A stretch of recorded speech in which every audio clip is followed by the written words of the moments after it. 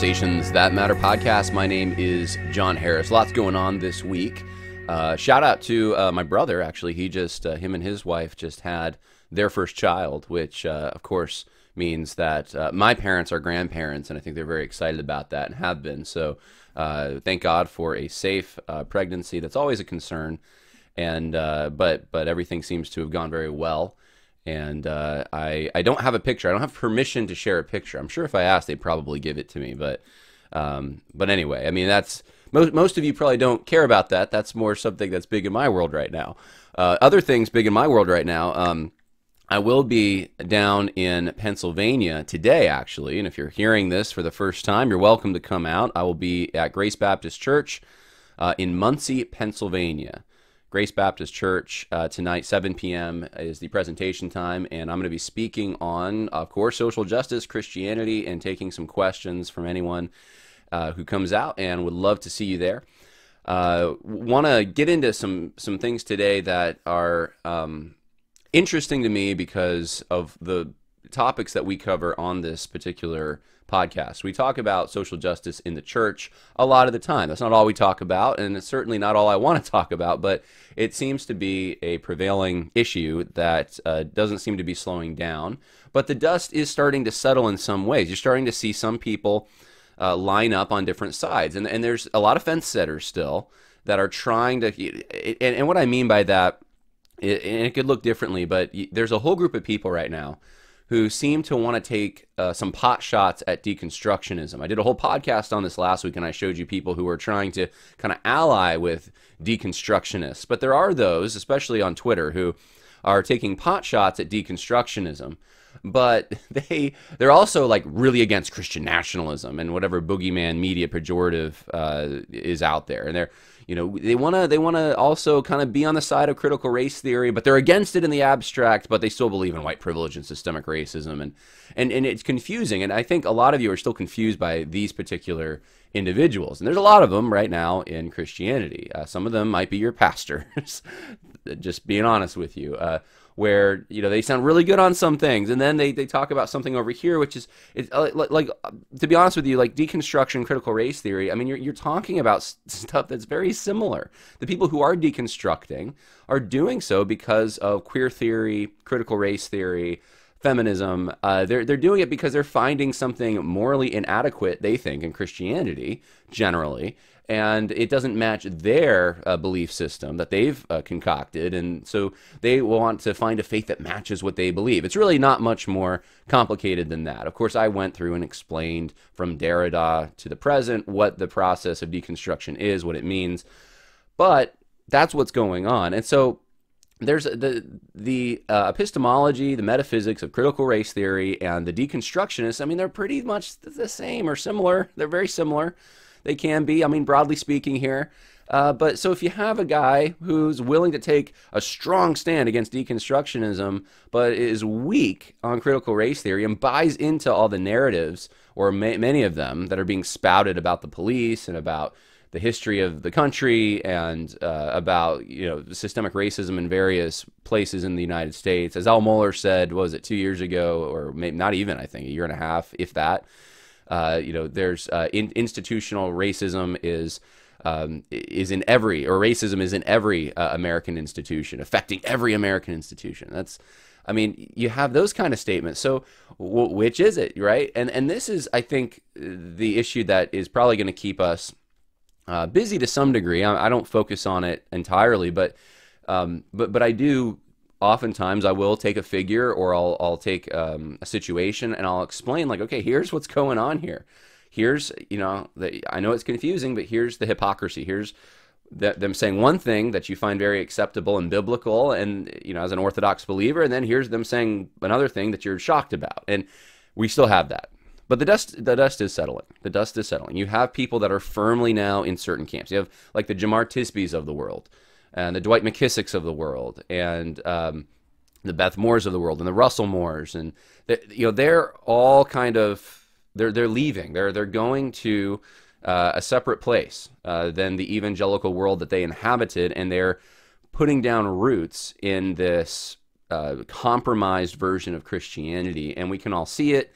and it's clear, and I appreciate that. I appreciate Thabiti Anabwile saying, I think it was recently, that something along the lines of, I'm not going to quote him directly because I don't remember exactly what he said, but it was to the effect of he's not really an evangelical, or he doesn't feel like, that was a term that he should be using. And it's like, I appreciate that to some extent. Like, at least you're being somewhat honest about this, and we don't have to play this game. But the games are being played. The games are being played. In fact, I just recently was looking up. I was just curious. I was looking up some of the I don't even want to get into specifics because I may use it on the program sometime and may get a lot of people mad if I do. But there were some prominent professors at a very prominent evangelical seminary that some are promoting now as they're conservative. And I knew 5 minutes ago they weren't taking any of the stands on the issues they actually had an opportunity to take a stand on at their particular institution. And so I did some Twitter advanced searches on the use of certain terms, and it was fascinating to me. There's a switch going on. And it's so sneaky, right? So you see, like, from like 2015 to 2020, 2019, early 2020, some words, I don't even want to tell you what the words are because I feel like people are going to scrub their Twitter accounts. I don't want them to do that. But some terms are used as weapons against conservatives, pretty much exclusively against conservatives. And now, since the election, the same terms are being used against progressives. And I thought, wow, this is interesting. Why is it that there's like someone turned a light switch on, and all of a sudden, and now people who are late to the game, I don't want to say late to the game, that's not fair. Some might be, but people who are just now kind of realizing what's going on and getting involved are like, hey, this person is conservative. They're with us. There's a lot of opportunists out there. There's a lot of people that don't have firm convictions. There's also just a lot of people who switch sides, and they don't really, sometimes on fundamental issues, but they don't ever retract or explain why they were on the opposite side. There's so many people I know that about, and I don't always talk about it, and it's not necessary to talk about it, but just be aware of it. So this whole dynamic, it's confusing, it's messy, it's muddle in the middle, it's a mud puddle in the middle, but that's part of the reason this show, I think, exists, is people want explanations. They want to understand what's happening. They want to understand where someone falls, because they're not saying it clearly. If they just said it clearly, if Al Mohler just came out very strongly and clearly, and he retracted things he had said previously that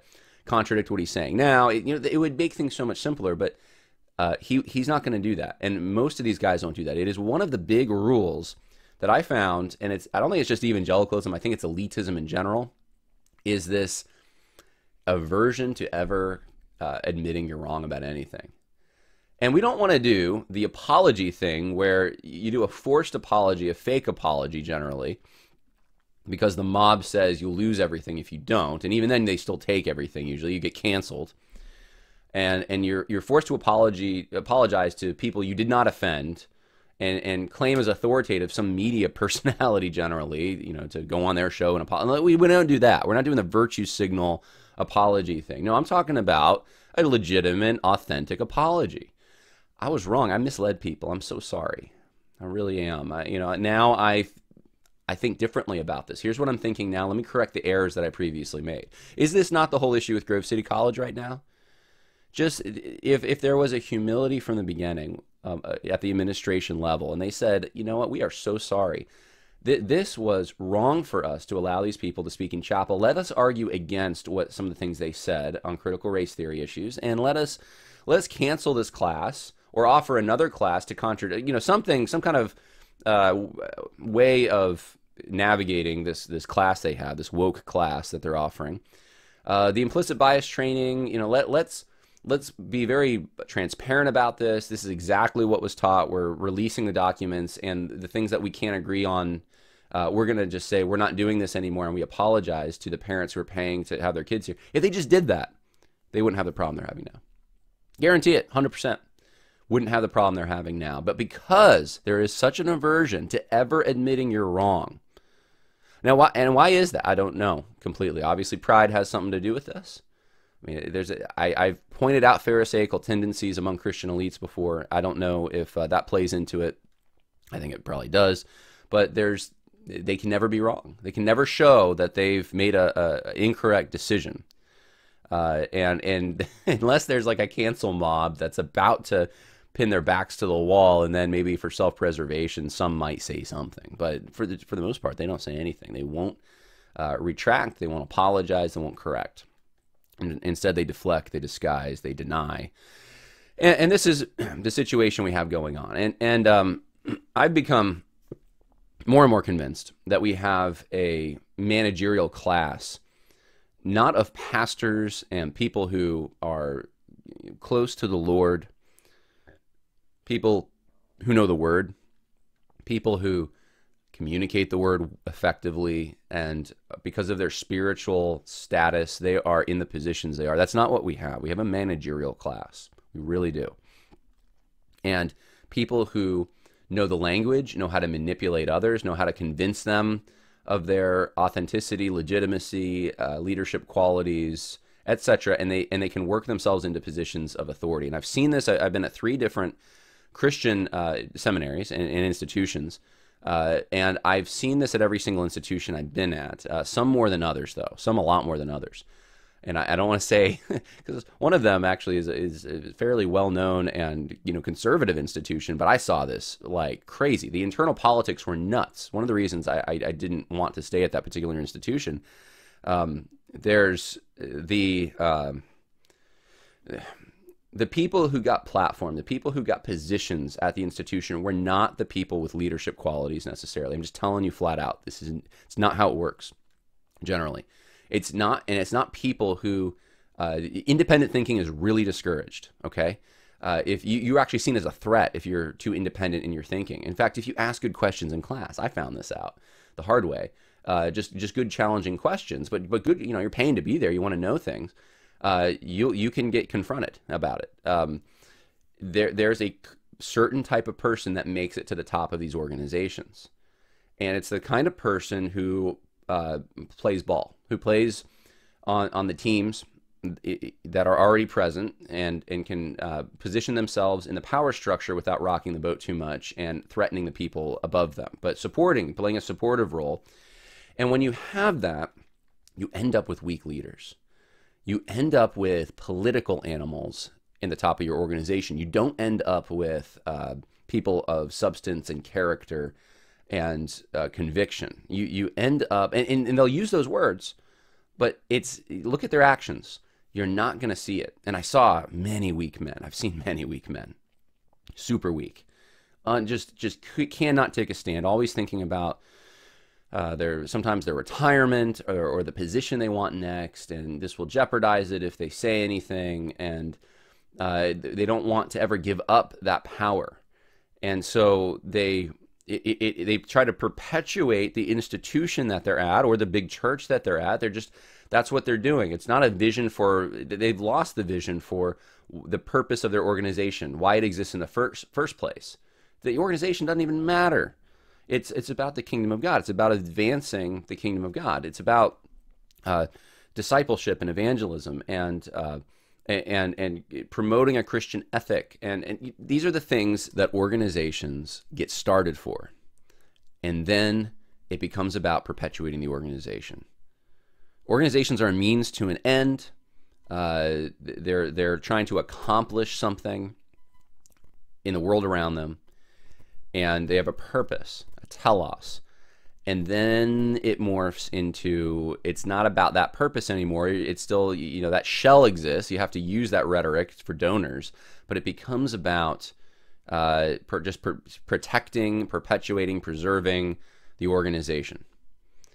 And that's what everyone has their allegiance to. That's what that's where they get their financial support and security through. That's where they get their social life through generally. That's where they get all their identity and their status through. I'm a part of this organization. I'm a professor over here. I'm Pastor so-and-so. We're prominent in the community. People know about us. All these things, all the things really the Pharisees also really were very interested in. Those are the things that become what make the organizations run. And frankly, organizations that have come to that point, they don't deserve to exist any longer. They really don't. And as much as it's going to hurt me to see some organizations really go down the tubes as secularization, but the anti-Christian nature of the current zeitgeist increases, I know deep down that there's going to be a winnowing effect. It's a purification to get rid of some of this corruption. Some of these guys should be taking honest jobs as mechanics, as something that is not putting them in this position of leadership where they have the opportunity to damage people's souls and provide a failed leadership model for younger people coming in their wings. So I was not expecting to go on that. I have actually stuff to get to today, but we're now we're deep into the podcast at this point. So let me show you some things. I wanted to talk about. Let's see if I can pull it up here. Just two things that came across my desk. One is this, and I thought it's so interesting. This happens semi-regularly with Mr. Russell Moore. An evangelical rethinks the pill, and I'm not going to tell you when. I'll tell you after the date on this. But this is from Russell Moore, and Russell Moore writes, "Those of us who are conservative, confessional evangelicals often use the term Christianity Today evangelical." Really? Often, he says. "By this we mean one who is a bit ambiguous on the key issues of conviction and who seeks to get along with the regnant culture by almost any means necessary. Summed up in that term are years of frustration about a magazine that once brimmed with conviction and theological gravitas." This is Russell Moore. Russell Moore, who works for, guess what, Christianity Today, and is completely described by this paragraph that he himself wrote in 2005, end of 2005. So, what can happen in 17 years? A lot. I'm just pointing out, Russell Moore was not always on everything the way he is. I mean, there was something, maybe it was a while ago. I thought it wasn't too long ago, but now I'm getting fuzzy on it. It might have been a while ago. Someone had brought up the fact, though, that Russell Moore speaks positively about patriarchy. I bet if we even typed it into the search bar here, I bet you'd probably find articles on it. Now, see, I wouldn't know which one to go to right off the top of my head here, but here's another one. It is 2005, Reimagining Patriarchy. He said, in last week's Evangelical Theological Society, I argued for a word contemporary Christians greet with fear and loathing: patriarchy. The paper After Patriarchy, Why Egalitarians Are Winning the Evangelical Gender Debate can be accessed here. Since then, the conversation has continued. And so this is a paper that let's click on it. Oh, you can't find it now. Okay. This is a paper, I'm pretty sure I've seen this paper where he argues for the use of patriarchy, that, why should we shy away from that? It's a good, legitimate term. The patriarchs, right? I mean, this is, and this was Russell Moore 2005. Now, Russell Moore 2022 is a completely different person. How? How in the world? And I'd like to suggest one possible answer for it. And I'm actually going to do it we're not going to go to Russell Moore. We're going to go to one of the person who really created Russell Moore, Al Mohler. I want to show you a few clips from this, and we'll comment on it a little bit as we go. But I think that this explains, at least, and again, I created some categories at the beginning. There's the people who are firmly fixed in this compromised Christianity camp. It's not really Christianity at all. Then there's the Orthodox ones. And then there's this muddled kind of middle, we're not sure, we're going to change kind of depending. And I think for some of those people, and many of them are on this stage, in my opinion, I would certainly consider Mark Dever, Ligon Duncan, Al Mohler, and yeah, to some extent, I know I might get pushback for this, and to some extent, Kevin DeYoung would fit into this as well. Just because of Kevin DeYoung's, I haven't talked about Kevin DeYoung a lot, but Kevin DeYoung's lack of clarity on certain things. He wrote a great paper against reparations, but then he also, I have a statement someone sent me from the pulpit he made a few years back it's very along the lines of the CRT-infused racial reconciliation stuff. And he hasn't been very clear. That's the problem. When there's been opportunities, he's got a platform to be able to talk about errors that are going on right in front of him. He can name the names. He doesn't do it really. And that's why, and so again, this muddled middle is, or fence sitters, this is where these are the people that there's a lot of confusion about, just because they haven't really been clear, or they give, their positions seem to contradict themselves sometimes. And so I would certainly consider people on this stage to be kind of in that. And I don't know all of them. Again, I don't know Peter Williams, and I don't know Simon Gathercole at all. So I'm not going to say anything about them. But the others on this stage, I would say people are confused still about, to some extent. Many people are, at least. Some, I think, have caught on that there's an opportunism. There's, in some ways, a compromise in certain areas of conviction, and that's why perhaps. There's in a process, just like, and that's what I wanted to point out. Russell Moore was in a process. He started much earlier, I think, than a lot of these guys, and he's gone farther. But some of these guys are also, I think, in a process. So I want to, and I'm not getting into the details of, we talked about it on this podcast. I've given chapter and verse on a lot of this stuff. I want to talk about, though, why this might be. So let's start here. I'm going to just play for you some clips from this, and they're talking about the future theological threats that we can expect. And this was from 2014. This is 8 years ago, and here's what this group of folks thought about the future theological threats at Together for the Gospel. We've already killed a church in 200 years and trying to deploy them in evangelicalism, and we see that happening all around us. Simon? Yeah, we just had a statement by Steve Chalk in Great Britain, who is one of the most well-known, calls himself an evangelical, and saying that orthodox conceptions of Scripture, we can't hold to them anymore. These things are happening all the time. And one thing I'd say to look out for in the next couple of years, Don Carson has been editing 2 volumes, which are sort of successors for this generation of the old volumes, Scripture and Truth, and Hermeneutics and Authority and Canon. So we're thinking about threats coming up in the next couple of years. You're saying, watch out for Don Carson. Yeah, that's right.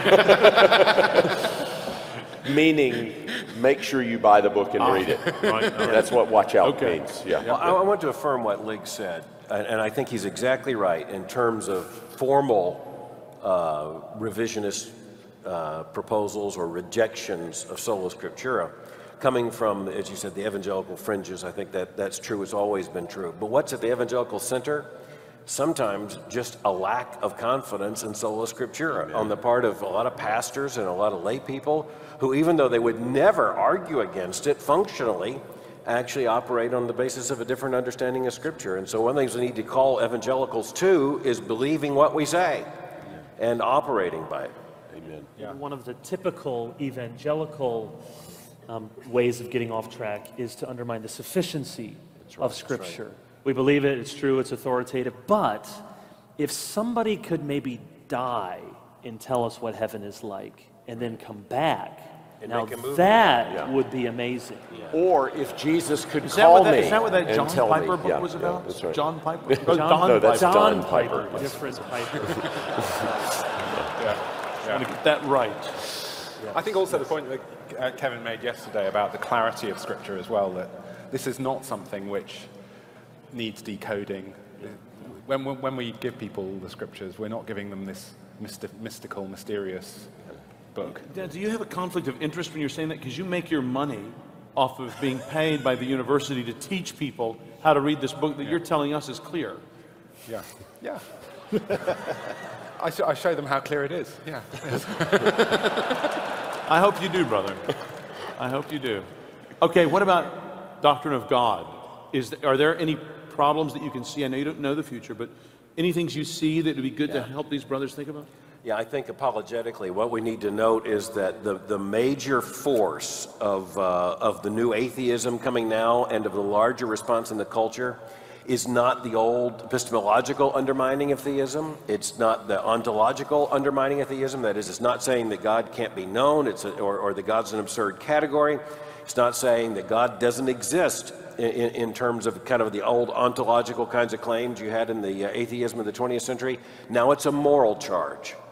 saying that God, as is revealed or claimed to be revealed in the Scripture, is an immoral deity, a God who would impinge upon my personal autonomy and define my sex life, that would define good and evil in these categories, and then they just take the biblical narratives and say, the God who behaves this way is not a God worthy of worship, nor a God worthy of our affirmation of his existence. That's a new form of the apologetic challenge. So this is the challenge. difference you mentioned last night between Bertrand Russell and the New Atheists. Absolutely. They didn't attack Jesus, they do attack Jesus. Now they're attacking God directly. And you know, I do a lot of speaking on college and university campuses, and this is what I get back now. I don't get the old, analytic philosophers, talking about, the fact that there's a non-falsification principle. That's left far behind. Now it's God, insofar as he is understood, is intolerant and oppressive, and I want nothing to do with him.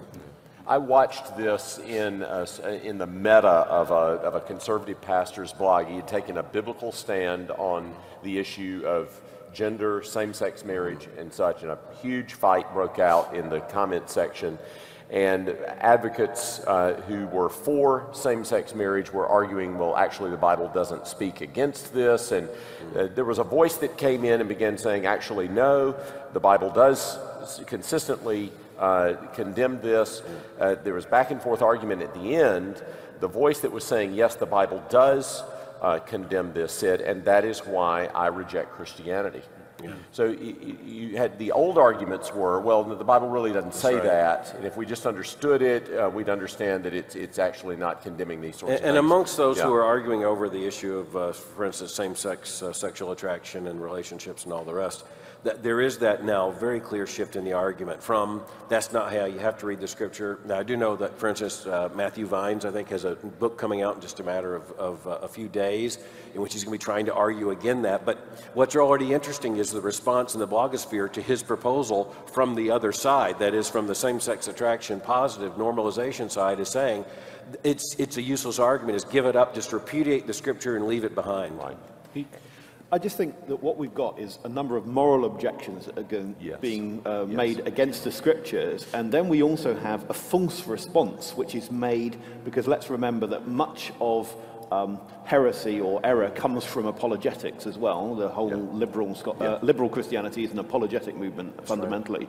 And so what is happening is people are sometimes adopting Marcionite solutions. Let's downplay what's going on in the Old Testament. Let's not say, yes, God is really true there. And there are other things that people are trying to do with partial inspiration of Scripture, where effectively they're wanting to rescue some of Christianity and leave the rest behind in their response. We actually have two sorts of errors. One is the one straight from the more atheist skeptical sort, and the other one is the counterpart from within those who self-identify as Christians but don't want to stand for the whole of Scripture. So some future theological issues are clearly not just about God, they're about humanity. They're about how we view ourselves in the light of the truth. I mean, you mentioned... Let's stop there for just one moment, and I'm going to skip ahead a little bit in this. I want to briefly just say, and we'll talk more about it, but two basic issues seem to come up there. One was inerrancy, and the other one was attacks on the Bible.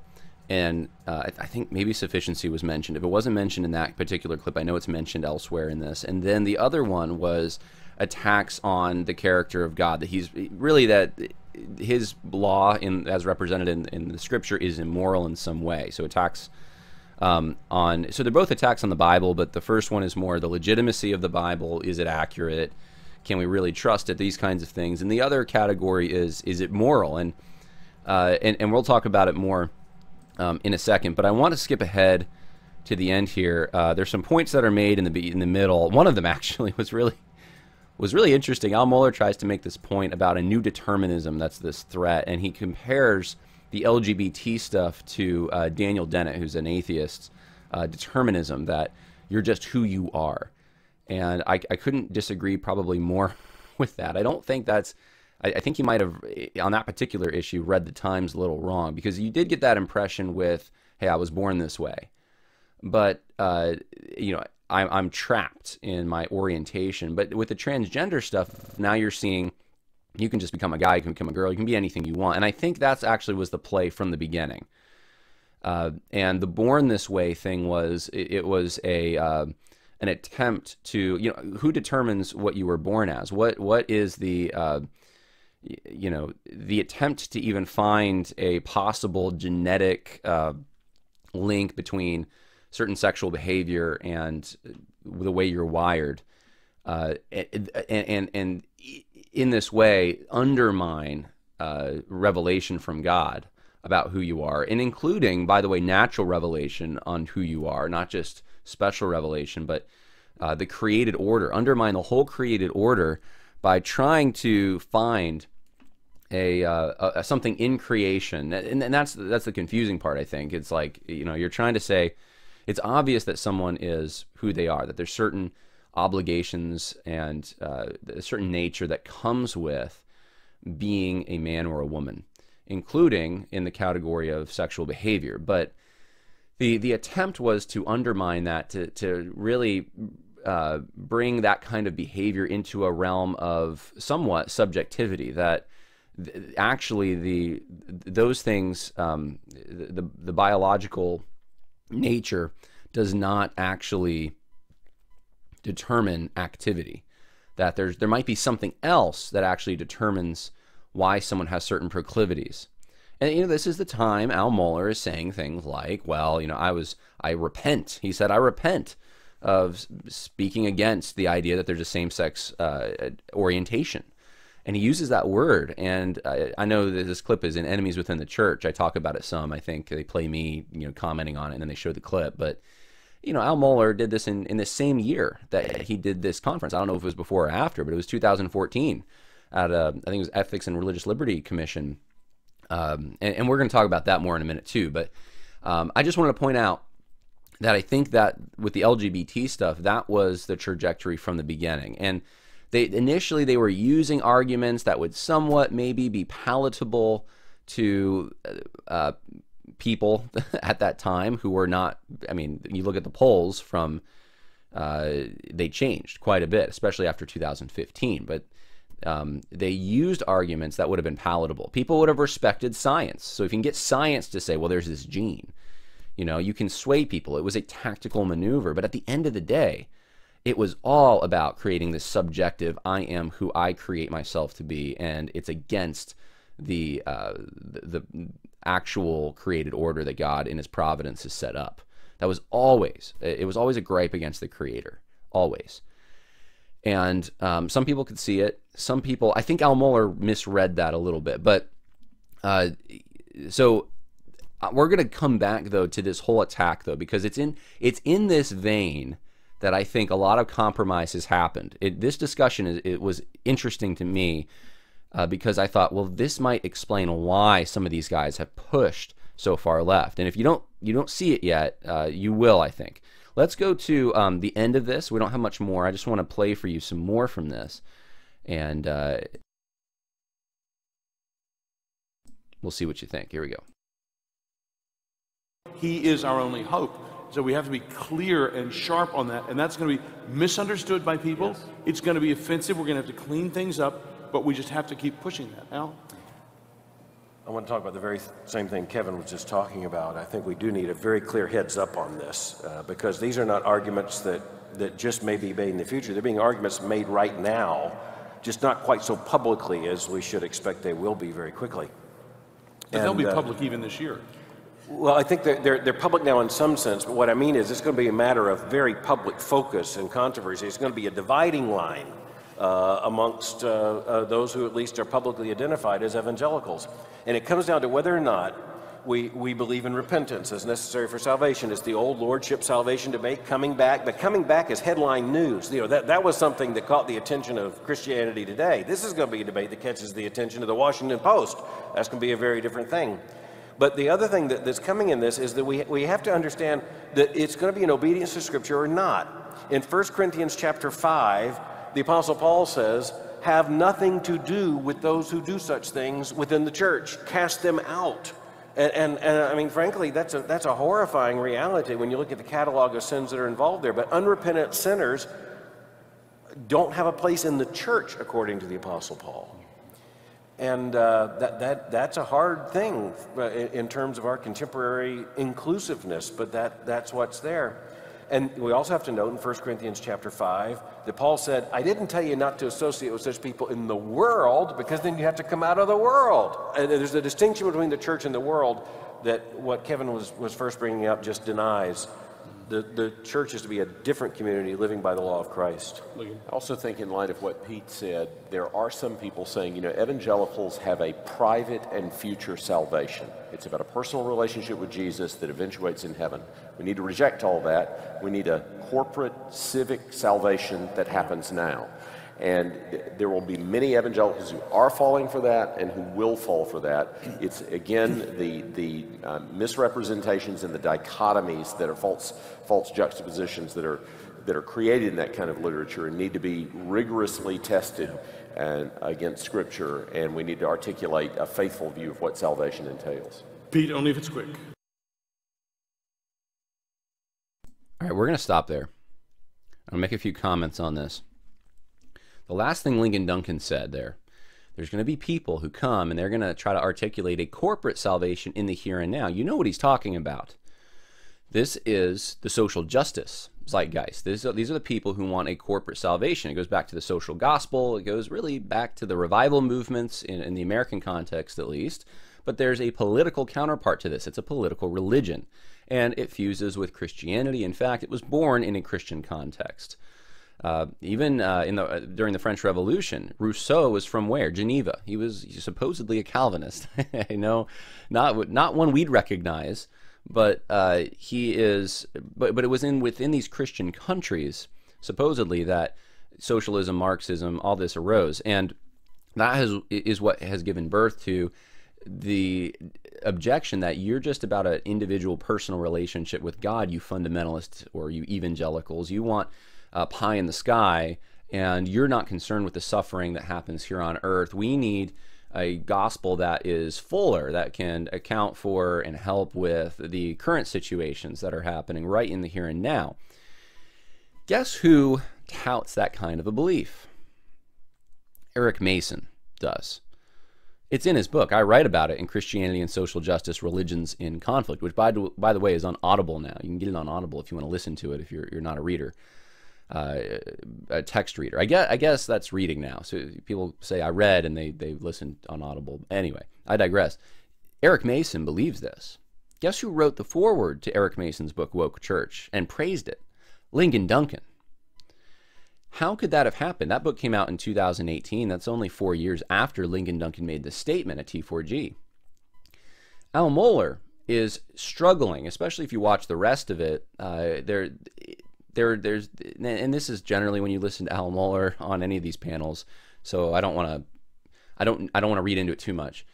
There's sort of a word salad. There's a lot of pontification, but you feel like, well, that guy's smart, but afterward you're like, I can't really tell you much of what he said, like in a bullet point fashion. It's just kind of, maybe you could remember one or two of the points, but he's very he's kind of all over the place, and he makes points. And perhaps I don't know, maybe I'm like that a little bit too. That kind of stream of consciousness way of talking about things.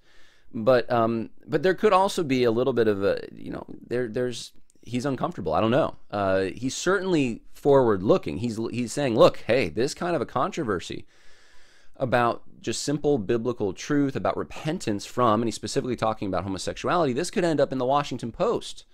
If they find out this is what Christians believe, and this is not within the political parameters of acceptability, then we're going to be in trouble.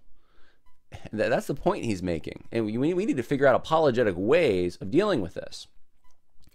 And so I wanted to show you first the foundational issues and then where they're getting specific. And they got specific at the end. They correctly identified the issues that would be and are now threats to the church on the surface, LGBT, and then this social gospel, social justice stuff.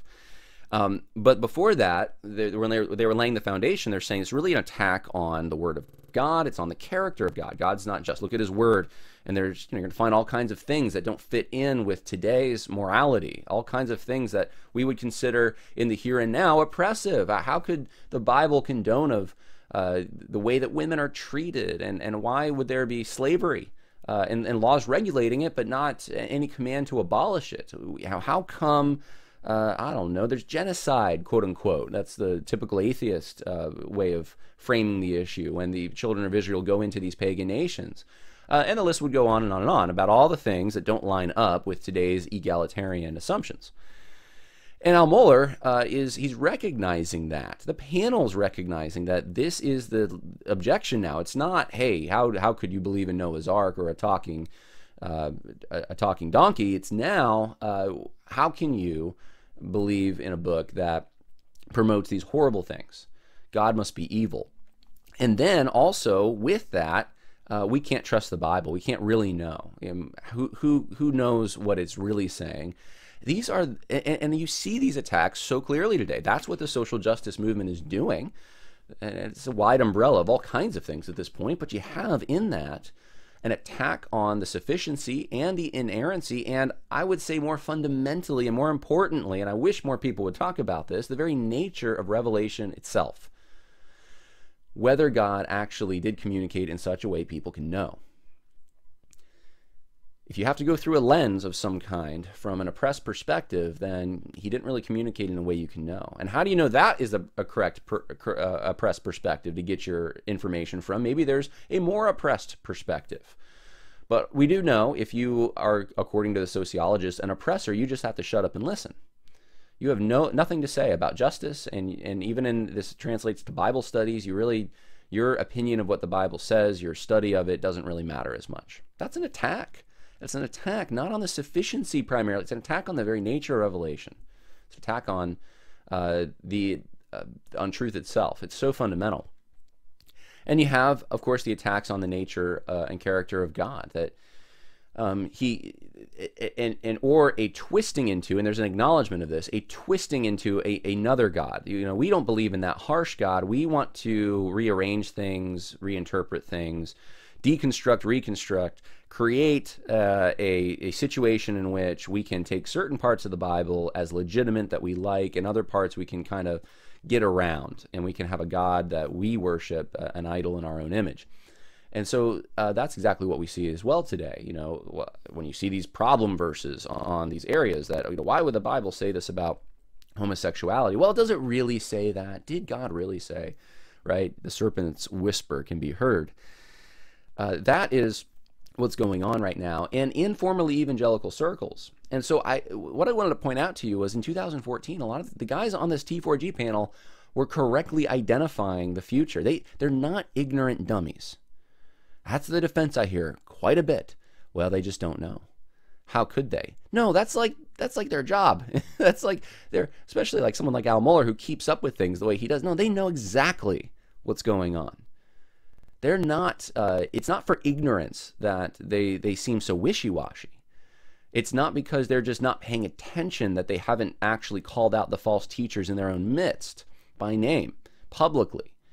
It's not because they lack information somewhere. They know what's going on, and probably more than even I do on some things, because they're within the guild. They're seeing the private correspondence. They know exactly what's going on.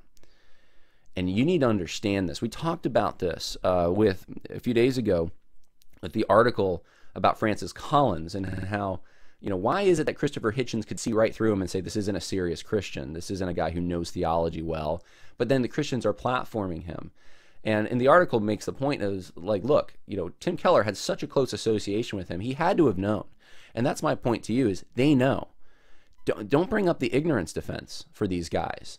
They were correctly predicting where things would go in some ways in 2014. They got the general categories right. And then you see them capitulate. And that's what I wanted to focus on. That's the point I really want to make here. Why is it that they capitulate? Why is it that they try to go so far and no farther, but we're going to go with you, walk a certain amount. I'm going to write the forward to Woke Church, Ligon Duncan, Mark Dever, on the single issue voting and the acceptance of some aspects of what we now would term critical race theory, but the divided by faith. And he did that whole panel at T4G years later in 2018 or 19, I think it was 2019, where he George Washington couldn't have been a Christian. He owned slaves, and, racism's been horrible. The church is so complicit. And he did this in like 2019.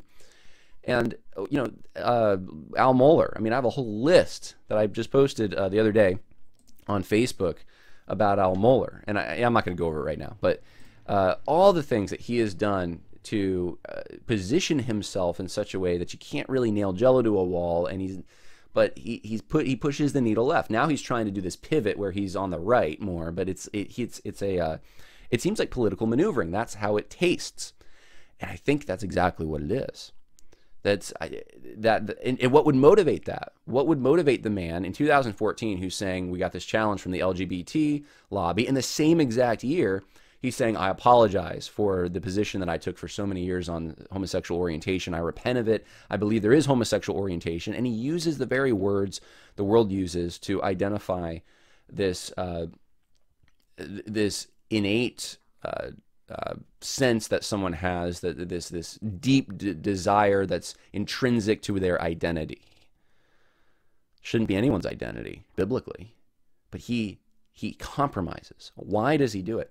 And I think it's because they see so clearly the threat, and they're afraid of it, perhaps. They know what's going on. Yesterday, I talked about an article in the Jacobin, and how now, if you are a Christian who thinks that you should evangelize people who are Jewish, that's anti-Semitic. I'm telling you, what the Jacobin says today will be said on mainstream news sources tomorrow. It's just it's out farther left. It's communist, but the media is too, for the most part, and that's where they're going to end up. I think they see this. I think they know that this is happening. They think they understand the context they live in, and there's a lack of faith somewhere along the line that we're just going to stick with the truth. Al even said we got to stick with what the Bible teaches, right? I mean, he knows, but then the same guy that same year is saying what he said at the ERLC. There is a sense in which these guys, some of them, it seems like what they think is that they can outmaneuver, they can strategize, they can somehow play the game and win, or at least create a haven for their institutions and preserve them. And I got news for you, you won't. A few verses I wanted to read for you. Start here with Galatians chapter 1. The Apostle Paul says this, and he talks about a false gospel coming in, which, of course, that's exactly what we have now. Ligon Duncan identified it, and then wrote the foreword to a book that promoted it. But even if we or an angel from heaven should preach to you a gospel contrary to what we have preached to you, he is to be accursed. As we have said before, so I say again now, if any man is preaching to you a gospel contrary to what you received, he is to be accursed. For am I now seeking the favor of men or of God, or am I striving to please men? If I were still striving to please men, I would not be a bondservant of Christ. Apostle Paul knew the challenge. The challenge was, you're going to offend people. You're not going to please them if you take a hard stand against this gospel, this false gospel. How about the Apostle Paul again in 1 Thessalonians 2, verse 4? But as we were allowed of God to be put in trust with the gospel, even so we speak not as pleasing men, but God, which trieth our hearts. That's King James Version. Usually pull it up in the NASB, but I guess I pull it up in King James. Not as pleasing men. Not as pleasing men. We're not trying to please the media. We're not trying. By the way, James, I didn't even pull up this verse, but it just came to me. At the beginning of the book of James, when there's social justice warriors love to use this passage because there's a whole section on favoring the rich person. Rich person comes into your assembly, you give them the good place to sit, and don't do that. Don't show partiality. Well, guess what? It's exactly what these evangelicals do. The correct application today is not, well, you're just favoring the white people because there's a disparity that exists. Yeah, disparity doesn't mean that, not necessarily. It could be reflective of it, but it doesn't mean that. How about this? How about this interpretation, or this application, I should say? The media, the Hollywood, the political establishment, pretty much every institution of power, big business, are all trumpeting the same thing, okay? pro-LGBT, pro-BLM, pro, feminist, whatever. And your evangelical institution tries to garner favor, or at least be allies, or be somewhat tangential to what they're trying to accomplish. You just have a parallel in your church. Hey, we're doing something here too. We're going to go march against racism when everyone else is doing it, because guess what? Okay, what is that? What is that? What is it when you respect the voices coming from the Washington Post and the New York Times and write op-eds perhaps in those papers, or do interviews on CNN or the Houston Chronicle? What is it when you favor the people that work at these particular places and you walk on eggshells trying not to offend them and trying to navigate that minefield and be technically orthodox if you can, but just not too harsh so that you'll offend them? What is that? What is it when your church you're a pastor and you're trying to craft your church to appeal more to postmodern millennials, urbanites, and so you're going to disregard the others in your church who aren't in that category because you have your eye to the future and what's coming next, just on the horizon. And this is the way to reach this next generation. And so you're going to change your music and everything else about your church, the way you preach, maybe even the way it looks, to try to favor that particular demographic. What is that? What is it when your church changes and downplays certain things because you want to appeal to Democrats? That wasn't a problem years ago, but now you're talking about the party of Romans 1. What are you trying to do when you do that?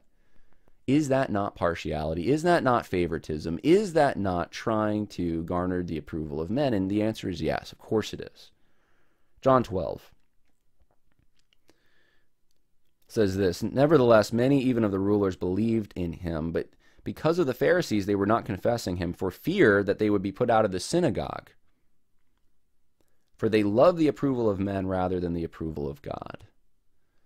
Someone who knew the truth and didn't articulate it publicly, at least not fully, because of fear that they would be put out of the synagogue, that they would be on the out, that they wouldn't have the platform, they wouldn't have the 401k, not back then. I'm saying today. I'm applying it today. Nothing's changed in the nature of man. Men will always disappoint. That's why you have to have your trust in God, ultimately. And then look for the men who buck this trend, take hits, sacrifice themselves, don't care what other people think if it's going to be at the expense of truth. I'm very disappointed in these guys. They have proven that they are not effective leaders and they are not worthy of leading anything at this point. And that's my honest assessment. I know that sounds harsh, but that is my honest assessment of these guys. It's been shown. Ligon Duncan, Al Mohler, Mark Dever, I would put him in that category. I know many, still really have a lot of hope for Kevin DeYoung, but it's like, man, you've let so many things pass by that, you'll talk about certain errors, but you're avoiding the ones that are right within your purview to do anything about. I mean, this kind of character is toxic to the church. It means all the defenses are down, and we might put up defenses around things. We're really careful about that prosperity gospel stuff. We're really going to name the names of those people. We're really going to be so careful about the hardcore progressive Christians who deny things like penal substitution or something. But when it comes to the really popular stuff that has the movements that have that stream from the world and have immense pressure, and if you buck those trends in any form, you're going to be in trouble. It's just weakness. It's confusion. It's lack of clarity. It's who knows what what you believe. It's a surrender. It's a white flag. And it's really unfortunate to me that it's come down to these pastors without a lot of resources and without a lot of standing that are fighting many of these battles. And they're gonna. By the way, this is how it works, guys. They're the ones that are gonna get the media attention. Okay, it's gonna be like J.D. Hall. It's gonna be Pastor Kerry Gordon. It's gonna be people, even people not with the not greatest theology. I can't remember the guy's name in Florida now. Man, I can't remember his name. The pastor who initially got in trouble for opening his church up, even though he was complying with all the regulations, who had a prosperity side to him. But that's where all the media attention went. It's going to be Greg Locke. You know, these are the people that are going to get the media attention more than anyone else. And it's because they're actually taking stands on things. Whether you like the way they're doing it or not, they're actually doing it. And John MacArthur, right? You know, another example of this.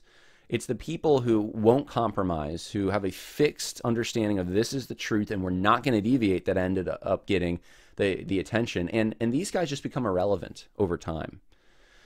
And every year that goes by, they become less and less relevant as they politically maneuver. And it's like they're big fish in a small pond. The pond keeps decreasing, and they keep, you know, trying to hold on to this evaporating pond that they have. It's really sad, actually, at the end of the day, when you think about it. In the name of trying to be relevant, trying to attract unbelievers, trying to keep their institutions from being canceled, and trying to navigate this. And that's my assessment, okay? That's what I think. That's the only explanation that makes sense to me of the actions that we see. In the name of all these things, they end up losing. And they end up losing them in the end, and their nightmares of, you know, what the media is going to think about Christians is going to happen anyway. And all they've done is put themselves in positions of neutralizing believers who otherwise could have stood up strong. So this has gone for way too long. I was hoping for a short podcast, but I just got going. I hope this is helpful for you in some way, especially scripture at the end. God bless. More coming later this week. Bye now.